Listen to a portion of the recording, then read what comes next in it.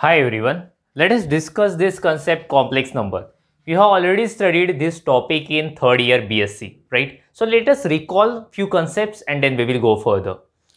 See, we start this concept complex number with this I. So I is equal to square root of -1. So you know that in a real number system, it is not possible to find square root of any negative number, but in complex number, it is quite possible since we define I in this way. I is equal to square root of -1. You can write the same thing in this way. That is I square, yes, I square is equal to -1, right?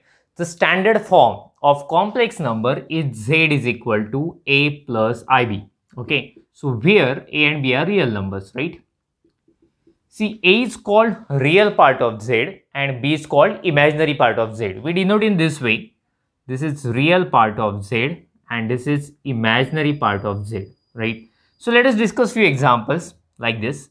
So Z is equal to 2 plus 3i. So this is a complex number. 2 is a real part, 3 is the imaginary part.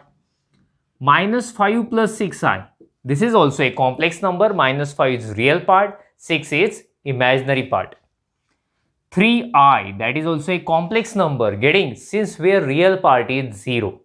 Since we can express 3i in this way, 0 plus 3i, 0 is real part and 3 is imaginary part.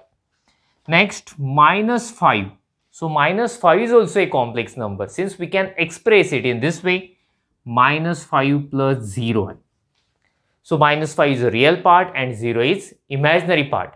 So that means all real numbers, these are complex number also, whose imaginary part is 0. Getting? And if you have numbers like this, 3i, 5i, minus 8i, like that, where the real part is 0, we call them as purely imaginary numbers. Okay. So please note down all these things and then we will go further. So now let us discuss the field of complex numbers. Okay. So you are familiar with the concept field. In algebra, you have already studied. That means we have some non-empty set with two binary operations which will satisfy certain conditions. So in the same way, we are going to express or we are going to represent the set of complex numbers. Okay, so that's why we are calling it as field of complex numbers. In this video, we cannot cover each and every point about that field of complex number, but we will start it. Okay. See, complex number Z is an ordered pair. So just now we have seen Z is equal to A plus IB is a complex number, we write in that way. But now we are going to write as an ordered pair. Ordered pair AB, where A and B are real numbers. Where A and B are real numbers. So what is meaning of ordered pair? It means AB is not same as BA. Getting? So it should be in the same particular order, then only it will represent a particular number. So if you interchange them, so it will not be same as Z. Getting? So BA will not be same as AB. So you know that in a field always we need to have two operations. So let us define addition and multiplication here. Okay, for I am taking two numbers, Z1 is equal to x1 comma y1 and Z2 is equal to x2 comma y2. Getting?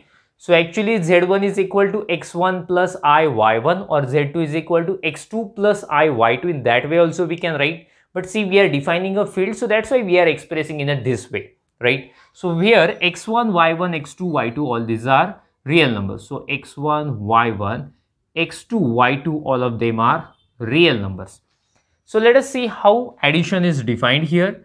So addition, okay. So addition Z1 plus Z2, which is equal to x1, y1 plus x2, y2, right? So the addition is defined in a very simple way. That means simply we add component wise. That means what will we have?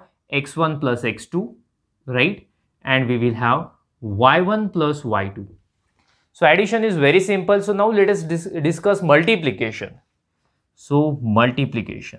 So multiplication is defined in a different way. Okay, so let me show you how it is defined. Z1 into Z2, which is equal to x1 y1 into x2 y2.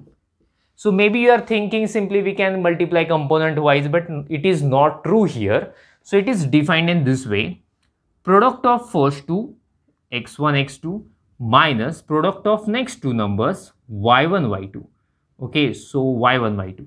So this is the first component, and in second component we write first into second x1 y2 plus second into first y1 x2, right? So first into first minus second into second, comma first into second plus second into first. So in this way the multiplication is defined. Okay, so we have these two operations, addition and multiplication, in the field of complex numbers. Okay, make a screenshot of it. In next video we will discuss few more interesting things. Thank you. Bye bye.